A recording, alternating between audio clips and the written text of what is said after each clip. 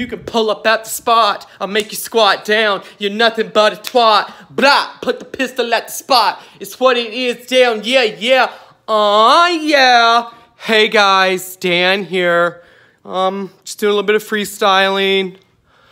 Oh yeah, we're gonna talk about it, okay? All this chatter, that's on YouTube. Pino is a snitch. You got 1090 Jake, K-Frog. I'm gonna drop the information. I'm gonna be a criminal till I die, okay? I'm a shot caller, I'm a big baller. I put more green lights on people than street lights. Here's the thing. People saying Pino is a snitch. Yes. Okay, he's been greenlit by the Jezebels for at least 8 months.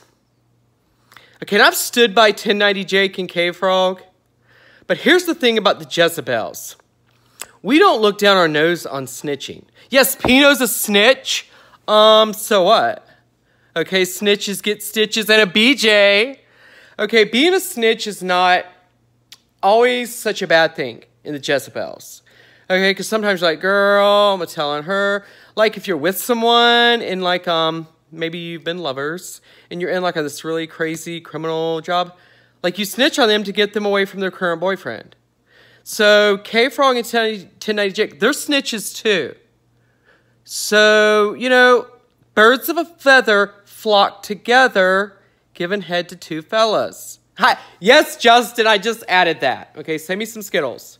I already gave you a Xanax bar. So here's the thing. 23-1, 1090 Jake, K-Frog. All of the losers that subscribe to their channels, unless for entertainment purposes, then that's fine to laugh at them. But if you follow because you think they're solid and they're not snitches, I'm just going to put it out there. I wasn't going to say this. They were our jizzles. Oh, you were never full gang members in the Jezebels. You never were. Never. Okay, 1090 Jake, let me tell you something. For you to throw rocks, you had Pino on there being like, yo, what's up, everybody? He's solid. Yeah, he's solid from behind. Why don't you just say that, 1090? He's solid from behind. 1090 Jake, So, yeah, I just think it's funny that they all call people out, call them snitches. The Jezebels gang is full of snitches. I've never snitched. I'm an OG Jezebel. But what I'm saying is, snitches have their place. Snitches have their place on the bottom. On the bottom. Yeah, that's what's up. Look, here's what's interesting, though. Big Sid is a piece of white trash. But what it really proves is what Big Sid has been saying for a long time. Is that you can't really trust any of them. Okay? Big Sid's an OG, even though I don't like him. He's an ugly, nasty, white trash meth head. But all of these people out there that are jumping on the bandwagon against Pino. Look, and by the way, Big Sid, I hear you're releasing a video today or tomorrow about Pino. Don't you dare release what you... I know what you're going to bring up. Don't you dare. Don't you dare.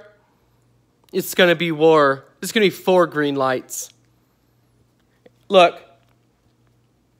Birds of a feather flock together. Meaning, if you have a snitch on your show, 1090 Jake, K-Frog, 23-1, they all have this guy on. Like, da-da-da-da. Oh, that's like a retarded, like, robot. If you all have them on your show, and then all of a sudden you're like, pull up, you're a snitch. You knew he was a snitch. You knew he was a snitch. Oh, 23-1? I have proof you knew he was a snitch. You see, 23-1 doesn't care. You pay to come on his show, and he doesn't care if you're a child molester. I said it. Half the people on his show are. Oh, what is that now? Is that crickets? Is that crickets? You don't want to see my OG Jezebel side. You don't even understand who I really am. So this is the thing, guys. How can you have a problem with the snitch when you knew he was a snitch all along? mental illness. I say it's this. They're just not very bright, and neither are their subscribers.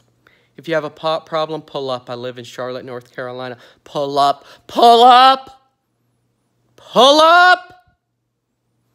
Resist.